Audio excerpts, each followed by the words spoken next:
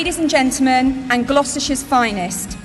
Welcome to the biggest business awards staged by a media group in this country.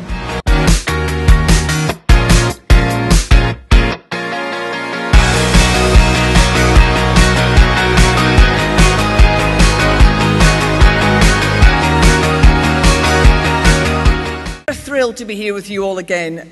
760 of you, half of you in Stuart Home's salon this afternoon, and don't you look well? Don't you look well? It takes hours to make us look as though we've been dragged through a bush backwards. And it's the 16th birthday of the Gloucestershire Business Awards. 16 years. We have 14 awards this evening, and we really do have the cream of Gloucestershire's businesses in the room. So even to have made it here onto the shortlists is evidence of a great performance.